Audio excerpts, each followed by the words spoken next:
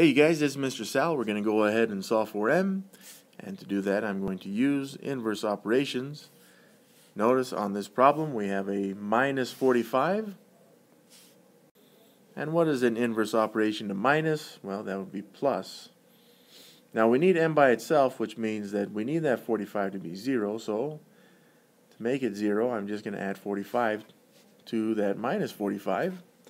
But remember, if I do it to one side, I must do it to the other side as well.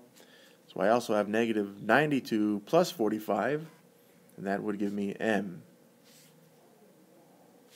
Now we know there's more negatives here, so we know the answer is negative. So we really can just take 92 and subtract 45.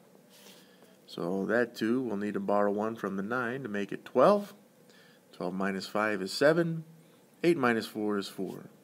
And our answer is negative 47. But I wouldn't recommend stopping there. What I would do if I were you is just check this problem.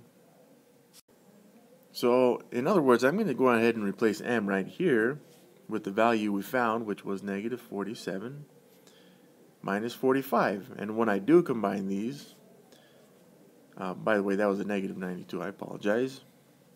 When we combine those, we get a negative 92 equals negative 92. That's true.